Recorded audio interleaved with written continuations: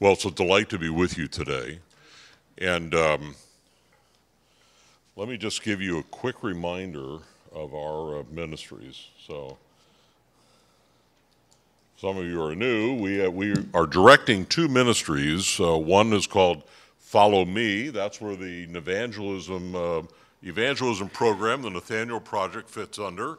And that's what you're doing right now, more of a church evangelism program.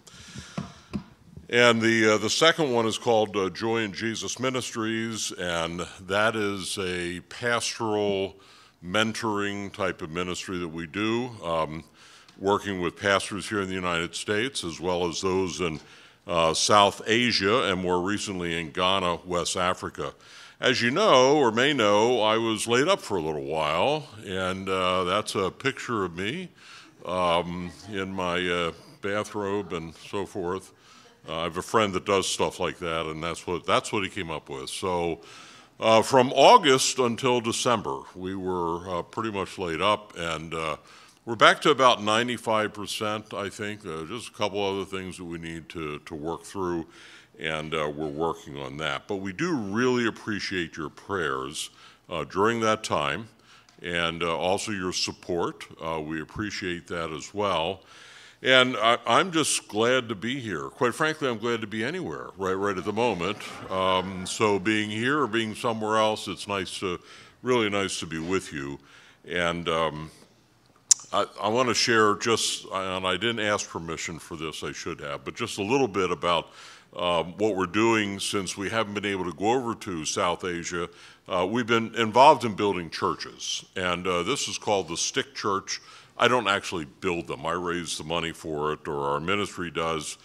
And this is in Nepal, which is a small country between India and China. It's on the northeast side of India. And you've heard of Mount Everest. All right, well, that's part of Nepal.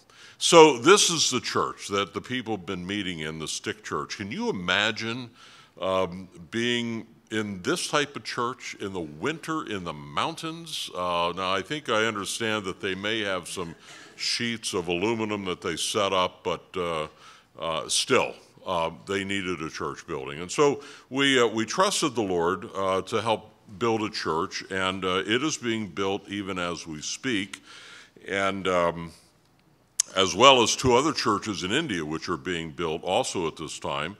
And it's made easier of recent because they finally finished a road to this village, which is really good. Otherwise, the guy that oversees these churches said, listen, you can go with me. It's a 7 or 8 hour drive and then a 3-hour hike. And I said, look at me. You think I can do a 3-hour hike? I mean, seriously. So they have a road now, and so most of the stuff is going up that road. And we're building on the side of it a living quarters for the pastor and his family, because that's a struggle oftentimes. And so we're very grateful that the Lord has provided the money to be able to do that. Now, we have another church in Nepal, and this one I'm calling the Mud Church. It was made with, yeah, there it is. I think I skipped the one. Okay. It was made with stone and mud, all right? And now it's falling apart. And so we need to replace it. And we're trusting that the Lord will give us the money to be able to do that. It costs about $10,000 to build a church. That's not that much. Now, we have a beautiful sanctuary here and a beautiful church, and theirs is much smaller, so, but they really need it. And so pray about that. If you ever want to help, there's ways to figure out. In the sermon notes, some of you got them, I believe. There's some information in there as to how you can contribute. Or did we put any of our flyers in the back? Okay. There are newsletters on the back if you want to see that. That has information in there about this as well. And the guy that oversees this is always the guy waving, all right? He's a pastor in Kathmandu, which is the capital city of Nepal, but he oversees these churches as well. And he sent me these baptism pictures, and this is the coolest, probably the coldest baptism I ever saw. Look at the waterfall here. Isn't that cool? to be baptized like that. Not only would you get immersed, but then you would hold them under the waterfalls and they would get poured on. Okay, you don't need that to happen, but it could happen if you wanted it to happen. So there it is. Thanks for letting me do that. Now, I've got a couple caveats. First of all, I apologize for the Sunday I was supposed to be here and I wasn't here, okay? I had what was called the common cold. That's what it used to be called. There's nothing common anymore, all right? So I wasn't able to come, and then it was the wrong tape, and I just felt mortified, and I won't go into any of that. But that's the first thing I wanted to say. I'm very sorry about that. The church I was supposed to preach at this Sunday double booked, and believe it, they kicked me out, and he took the other guy. So I contacted Pastor Joel. I said, hey, I'm available. Now, the second caveat is the sermon that I'm going to preach is right from the book that we wrote, okay? So if you read the chapter 6, you can sleep if you want to, all right? You can just relax because it's right there. Or perhaps during Sunday school, they talked about it and went through it. Or I may have preached this sermon here before, and I was doing Sunday nights here back when we had it, and ask Ginny afterwards because you keep track of them, I believe. But listen, I'm not really worried about whether you heard it or not. Most of you don't remember what you had for breakfast this morning, all right? So how in the world would you remember a sermon from whatever it is? Okay. When you're about to play a game like a major sport, there are several things that you need to do. Obviously, a lot of practice. Practice. You got to do that. And then the day of the contest or the night before, there's a pregame meal. Long-distance runners often eat a meal with a lot of carbs, like spaghetti. Believe it or not, that's what they eat. And the most decorated Olympian swimmer, Michael Phelps, knew how to get ready to compete, all right? I'm not sure what his pre-swim meal was, but what he ate during the training is amazing in that he had to consume on a daily basis 12,000 calories, all right? 12,000 calories. And just to prove that, at least to start with, here's breakfast. 3 fried egg sandwiches with cheese, lettuce, tomatoes, fried onions, and mayo. 1 5-egg omelet, a bowl of grits, 3 slices of French toast with powdered sugar, 3 chocolate chip pancakes, and 2 cups of coffee. All right, that's just breakfast, all right? That is my kind of diet, all right? And someone said to me, they said, if you swam 45 miles a week, you could actually have that as your diet. But for my pregame meal, what I would conclude with is this, a piece of chocolate cake. Okay. All right, so that's the pregame meal. You might want to get into that, and I think you need to. And then to psych yourself out for the competition, you need to put on your game face. All right, this is where you're now focused. You're prepared to go into this game, and you're ready to go, and it's the game face. You got the game face, all right? Now, but you need more than a game face to win. You've got to have a game plan also. And the same thing is needed when it comes to witnessing. You've got to have a plan. Now, back in 1967, this dates me a little bit. Yes, I go back then, even way before that. But there was a movie that came out called The Gospel Blimp. Does anyone remember that? Yeah, okay. Look, all white-haired people. All right, yeah. The Gospel Blimp. And George and Ethel are concerned about reaching their neighbors with the gospel of Jesus Christ. And one night, while enjoying fellowship with some other Christian friends, they see a blimp. And their friend, Herm, who I'm assuming was short for Herman, I don't know that, but I get that idea. He gets this idea that they could use a blimp to present the gospel. And with it, they begin firebombing folks with gospel tracts, broadcasting Christian music, and programs over a loudspeaker. Obviously, that did not work, okay? That was not going to work. But today, from God's Word and some good common sense, I'd like to present some ways that do work, some ways that will make for a good game plan. Everybody is different. Everyone presents the gospel slightly different, has a different style. Hopefully, you'll see during the course of this week from not only Sunday school today, reading the book, perhaps reading the daily devotional, which you have that in your possession as well, or at least you have it online, that God will reveal to you what your style is. That's the hope. And so Acts chapter 17, turn there please, and I appreciate the fact that Rob's already read this, so I don't need to read it as I'm doing it, but you can follow along in the verses. Verse 16, Paul is waiting for someone, or someones. He's actually waiting for Silas and Timothy. These colleagues remained in Berea, verse 14, for a while, and then for his own safety, Paul was sent towards the sea and stopped in Athens. And the guys who took him down to Athens then go back. They get Silas and Timothy, and so Paul's waiting for them right now, all right, as he writes this. And then verses 17 to 21, you should note Paul's modus operandi, his game plan for reaching the community. He has a plan, and he's going to use the plan. Typically, what he would do is he'd go to the synagogue first, and he would appeal to the Jews.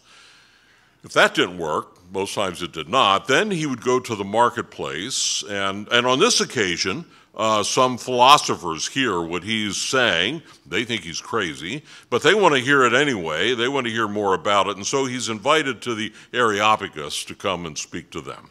Paul's strategy, his game plan to witness to these thinkers, would have to be different than what he used with others.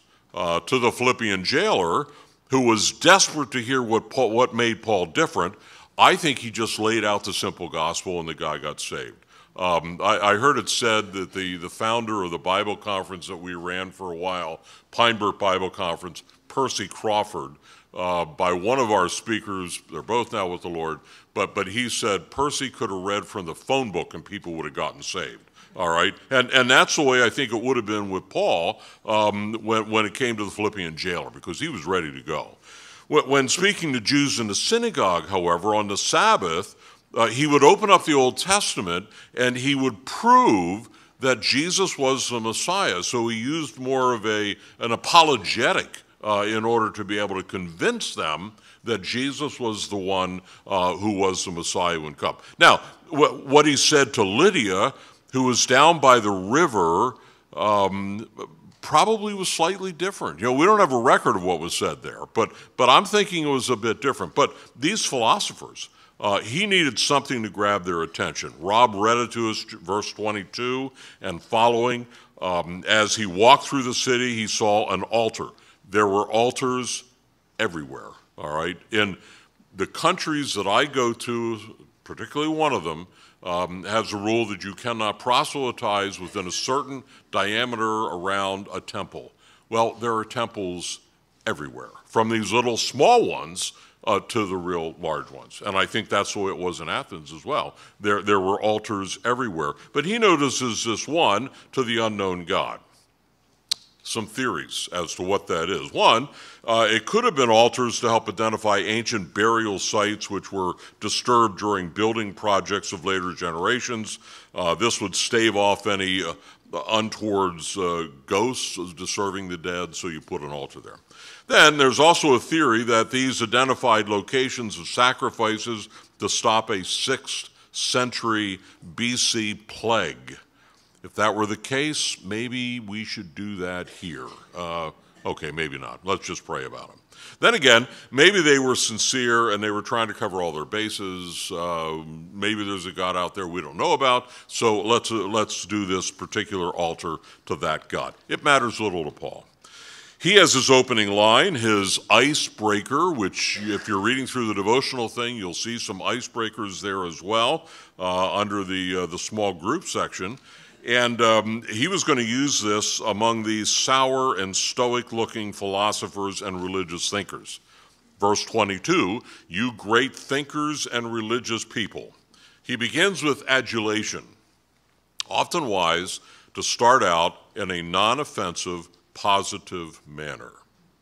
Much better than saying, you pagans and children of the devil who will be splitting hell wide open if you don't listen to me. That doesn't work, all right? I'm pretty positive that's not going to get you anywhere. And so he starts out on a positive way. And surely what he was going to say would work. Now, it is true that sometimes even the Lord, used some rough words when he was talking to people. But he tells us we're to be as wise as serpents and as harmless as doves. Matthew 10:16. And so that needs to be part of our approach. He continues, I see among your many objects of worship, you have an altar to an unknown God. It is that God which I represent. And then he goes on to introduce them to the God of the Bible, Jesus Christ, without mentioning his name. At least that's not recorded here. But he does talk about his resurrection. And the results of this, okay, Dan, you just did that. There we go, the unknown God. See, I've lost track here.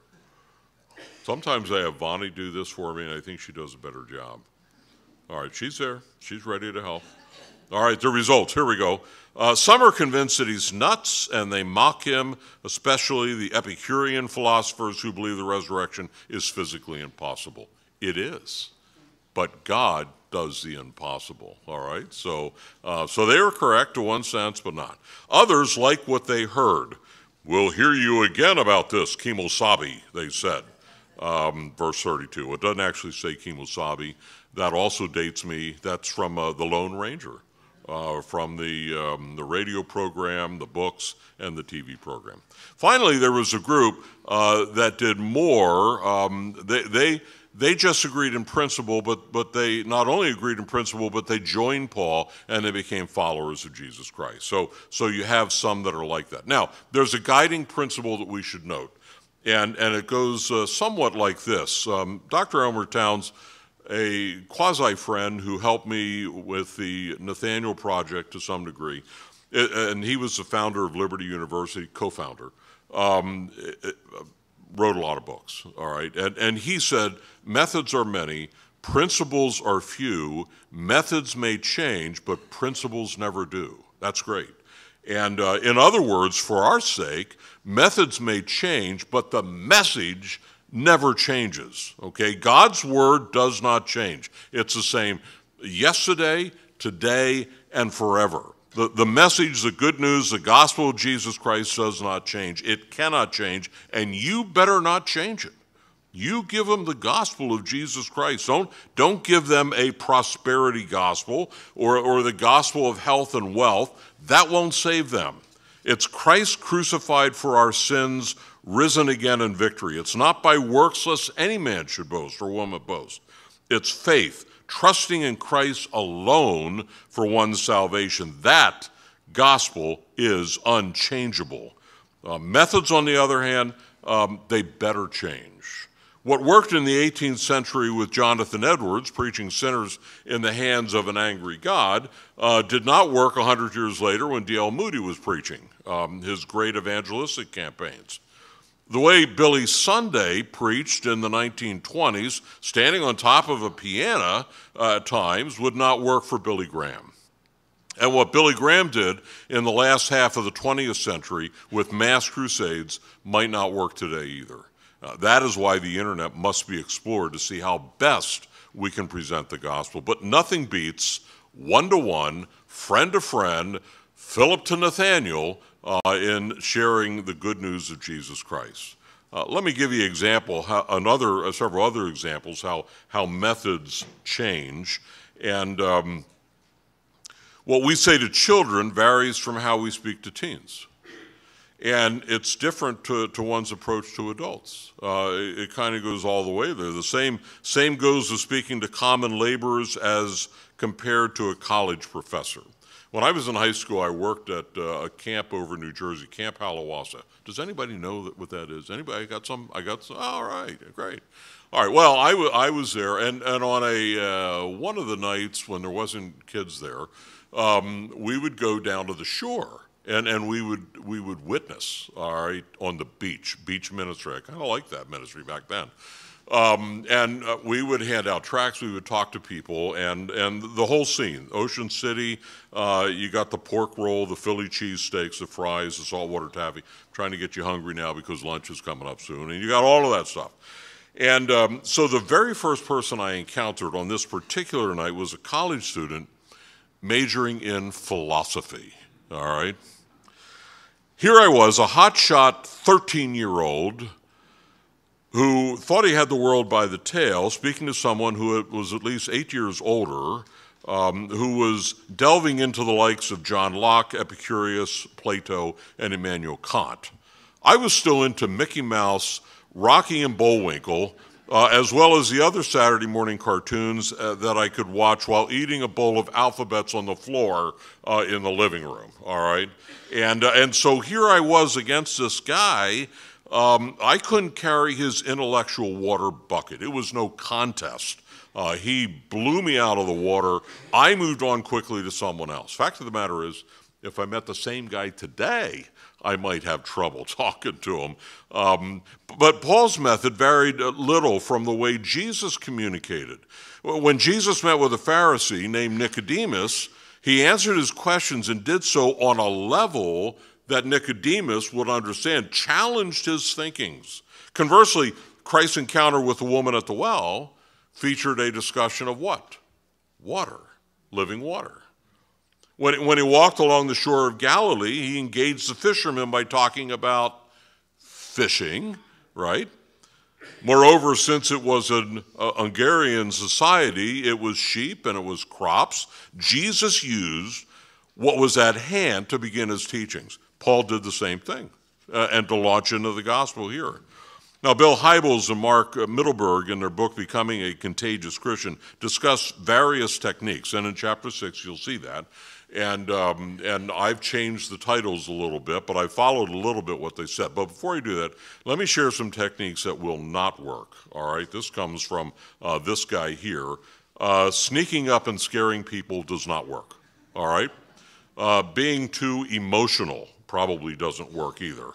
Or don't be emotionless. Don't invade someone's personal space. Don't be a bad listener.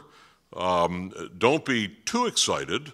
And don't be too frustrated, all right, when things go bad. That's the don'ts, but let's talk about the do's and the techniques for witnessing that we put together here. Number one, seize the moment. And Hybels called the approach Jesus and Paul used before the Areopagus the intellectual approach. This is the ability to take something around you, something that someone says, and turn it into a witnessing opportunity. And I'm not talking about sitting beside someone on a plane and saying with a stern voice, if this plane goes down, I'm going up. How about you? All right, I'm not suggesting you do that. That may fit under another one of these, but not under this one. Paul uses the altars and the gods on Mars Hill. Christ illustrated with whatever around him. I mentioned that. Personally, what I like to use is the I'm better than I deserve thing. And I've shared this with you before, all right? And it's very simple. They ask, how you doing? And you reply, I'm better than I deserve. And 8 times out of 10, they will say, what does that mean? Or, no, you deserve the best. Or, and then I reply and I say, well, if you only knew. And then I had one person say, what, you kill somebody? And I said, very close. Several times. Divorce is not allowed in our family, but killing your spouse, no, that never entered my mind. But and then I tell them, without the saving grace of God, I'd be splitting hell wide open. So, and I go through the whole litany, and it's in my book, so you can read it, of how that I am better than I deserve. Or you can go to my website, another one, Joy in Jesus Ministries. No, it's on 800followme.com website, and it's number 125, and you can see a 7-minute video in which I tell people how they can be better than they deserve. I have a card that I give to them that has that on there as well. So that's how we do it, and that's one way of witnessing. And if I've done that once, I've done that hundreds of times. I mean, it just happens all the time. And it's just a great way to be able to do it. And so I'm calling this approach the seize the moment. And the way this works is you seek the Lord in the morning, making yourself available to him. God, I'm your servant. Is there anyone to whom I should share the gospel? If so, give me the words to say and the prompting to say it. In other words, not only nudge me, but push me into that conversation. Then during your day, just kind of look for it. and then seize the moment. Secondly is the straightforward approach. And my friend and professor and missionary Ron Blue likes to use this technique on an airplane with his aisle mates. He calls this cold calling, but he likes to warm them up a bit, and thus he uses the following. And if you know Ron Blue at all, you know how he would say that. And he uses the word form, F-O-R-M. F, he talks about their family. O, he talks about their occupation. R, he talks about religion. And then M, and this is what Ron Blue does when he does this, I give him the message. I give him the message. F-O-R-M, family, occupation, religion, message. Peter is an example of this approach. A bull in a china shop is what Peter was like, very direct. And that may be why Christ chose him to be the leader, because he needed someone like him with an A personality. He was a guy who, to our knowledge, had done no public speaking. He was a fisherman. The only thing he was doing was yelling at fish. He had no organized schooling or training that we know of, other than the fact that he was sitting at the seat of Christ. And on day one of Christ's departure, he's going to be the lead spokesman for the entire group. He does a splendid job. Not sure that any of the other disciples could have pulled this off, but he's the one that did. So the straightforward approach is something pastors, because of their position, can do with impunity. It's kind of expected for us to be direct. In the hospital room where a person is dying, to ask them, have you made your peace with God? What I asked a gentleman a couple years ago, 4 years ago now. I don't do a whole lot of that type of visiting anymore, but, and he had. And I didn't know him, so I was thankful to hear that. For others, it seems to require not only a type A personality, but you better know what you're talking about and have answers to any questions that may come at you. And then the next three approaches are much softer, and you probably already saw this or read it. The setup approach, you set people up to hear the good news, like Matthew. Jesus said, I'm coming to your house today. Matthew goes out and he gets the other tax collectors, and he brings them in there so that Jesus could talk to them. In my book, I talk about the businessman Arthur DeMoss and what he would do, and I would share that, but I'm running out of time. So just, you can read that in there, how he set it up, and he would bring in to his house up to 500 people to listen. Now, I don't know where I would put 500 people in my house, all right, but he has a huge house. I did a moving job once when I worked for them between pastorates, and there was a guy who lived in the outhouse, not an outhouse, but in one of the outbuildings, and which was a house. And we had to get some stuff that were in the basement of DeMoss's house, and it was like a Walmart. I mean, this place was just the basement. I never saw anything else, just the basement. Well, at any rate, he had scores of business people that would come and listen to the gospel from Christian entertainers or speakers or sports figures, and he'd hand out a card, and I think the results were often between 30 or 40 of them either made a decision to follow Christ or wanted more information.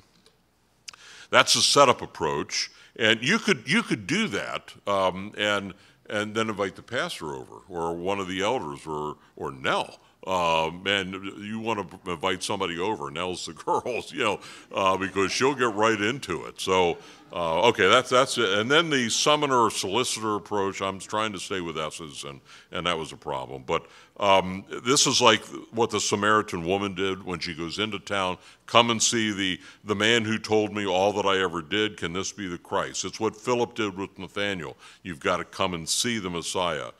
30 years ago, Elmer Towns and Larry Gilbertson created an organized packet of material to be used for a church to conduct a friend day, and the goal was to bring friends. And so the Nathanael Project has the last Sunday, week number 9, to bring friends. And I had the opportunity of preaching one of these in Florida, and 15 Nathaniels were there that day. 2 of them accepted Christ. And even if not, we're creating a culture of evangelism. So your friend day, your friend and family day, or family and friend day, however that goes, is February 27th, I believe. Every one of you needs to invite that Nathaniel to come with you. Every one of you, okay?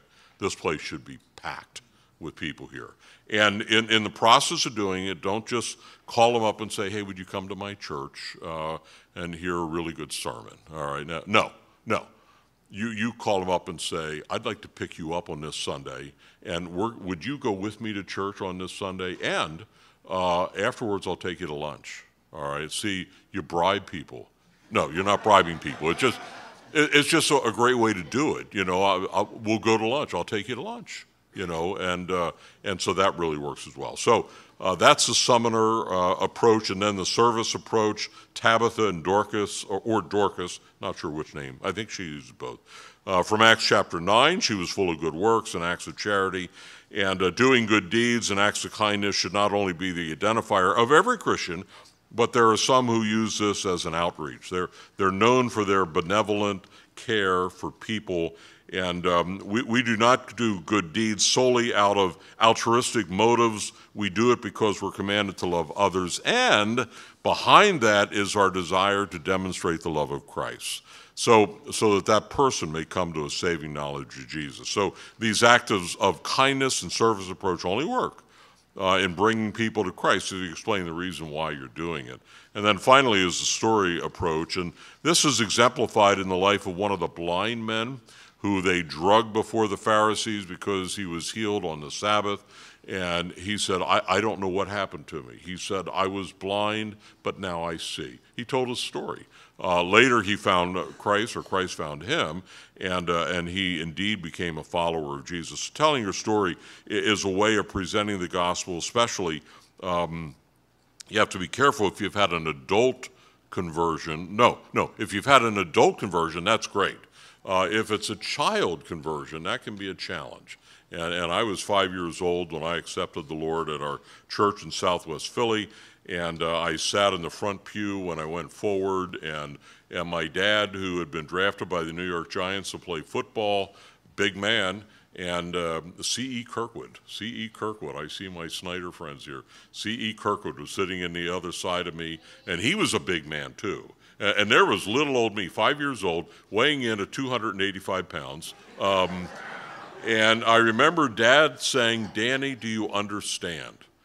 And I did. Childlike faith. That's all it was. But I can't tell that story, other than the funny part of my weight. I can't tell that story to an adult, because what was the difference? What was the change? And so in my book, I share the testimony that I would use with most people, and how that I'm thankful that of the peace that God gives to me, especially when I've gone through challenges and grieving. My dad was killed when he was 50, and I was 24. My son was killed when he was 30. Both in the same way. But that peace that God gives that passes all understanding, and then from there, I can share what Christ did. Well, back in the 1980s, when I was young and raring to go, I was trained to be a leader in Evangelism Explosion, which I know Rick has been a part of, and there may have been anybody else a part of Evangelism Explosion. Nell was? Okay, great. I was trained at the First Baptist Church in Fort Lauderdale, Florida, not D. James Kennedy Church, a different one. And part of the Evangelism Explosion that was so unique was not only the great outline that they had, and the two questions, like question one, have you come to the place in your spiritual life where you know for sure that if you were to die today, you'd go to heaven? That's a great question to start with. And then follow it up, because most people say, yeah, sure. And then say, well, suppose you were to die today and God were to ask you, why should I let you into my heaven? What would you say? You'll get all sorts of answers, especially if they don't know Christ. And so those two questions are great. Their outline is terrific, and I saw Rick showing that this morning when I came in for Sunday school. But they also have what they call OJT, on-the-job training. And this is where you take what you learn in the classroom each week and you go out with a trainer who takes two very nervous individuals to someone's house to share the gospel. Well, since we were just there for a week or less, I don't know how long it really was, they were going to do OJT, and it was just, we were only going to do one. And one would have thought that this big, strapping preacher would have been assigned to the leader of the seminar or one of the pastors of the church, certainly an elder or a deacon, someone important. Well, that didn't happen. The person assigned to us was our polar opposite. Chuck and I were from the Northeast. He was a member of my church, both tall, handsome, perhaps a little overweight. Okay, we were overweight. But the trainer was from Florida, short and lean. We were big, burly, bruising guys. She was petite, soft-spoken, a school teacher. I think she taught 4th grade. That's what I think she taught. I don't recall much of the first visit. She may have presented the gospel. Apparently they knew Christ. We ended up making a good visit for the church. I vividly remember the second one. It was a man in his mid to late 50s. He was living in an apartment by himself. And I watched this mild-mannered olive oil from Popeye cartoon turn into Wonder Woman. And she didn't need a phone booth in which to change. She presented the gospel to the man in such a clear way, and he responded by asking Jesus into his life. What a wonderful thing. Then we learned the rest of the story. The rest of the story was that he had a loaded pistol on his nightstand and was planning to take his life that night. Now, if this was just a sales meeting, at the roundup, I would have thought that it was, they put this thing up. But no. This woman, she was a small, diminutive lady, but she calmly handled everything in sharing Christ. And she did it her way. She loved Jesus. She loved her family. She loved her 4th graders. She loved sharing her faith. She was very effective. She did it her way. She was a true follower of Jesus Christ. That same Jesus that died on the cross for you, your sin and mine, died on the cross for the sins of your Nathanael. That same Jesus died for them too, and the responsibility falls on you to share with them about the good news. Not on me, I don't know them. Not on your pastor, he doesn't know them. You know them. God placed them in your life, and that's your responsibility. So figure out what approach you're going to use and then use it. Get your game face on and go with the plan. We were going to close in a song, a missionary song. Believe it or not, it's not in your hymn book, so don't even open it up. I can't believe it's not in the hymn book. Pastor Joel and I can't believe it's not there. But when I woke up this morning, I always have a song in my head. Sometimes it's a very good song. Sometimes it's Chicago or somebody else that's not so good. But this time it was a good one. And the refrain goes this way: I'll go where you want me to go, dear Lord. You know this. Or mountain or plain or sea. I'll say what you want me to say, dear Lord. There's the point that I was emphasizing. I'll say what you want me to say, dear Lord. I'll be what you want me to be. Is that your prayer? Could that be your prayer today? I think if that's your prayer and that's your attitude, then when you start to go to your Nathanael, which you should have already started to do, but when you start to go to them, he will give you the words to say. Father, I thank you for my friends, and I'm just so thrilled that I could be here today and that you gave me the healing that I need in order to be able to do this and to be able to share with these dear folks, our friends. And Lord, they're coming towards the close of this Nathanael project, and some have already started working with their Nathanael, and they're ready to go, and maybe they shared the gospel already with them, and God bless them. Thank you. Others are working through it, working up the energy to be able to do it, and the emotional stamina and being able to be ready for this thing. I pray that you'll give them not only the ability, but the passion to do so. And we're also praying for this special Sunday that'll be at the end of this month, and we're praying that you'll help us as we share Christ that day, as the pastor does, or whoever's speaking. But Lord, we need to bring our Nathanaels, and so I pray that we'll do that, and that there will be a great harvest for souls. And then this doesn't end at the end of the program.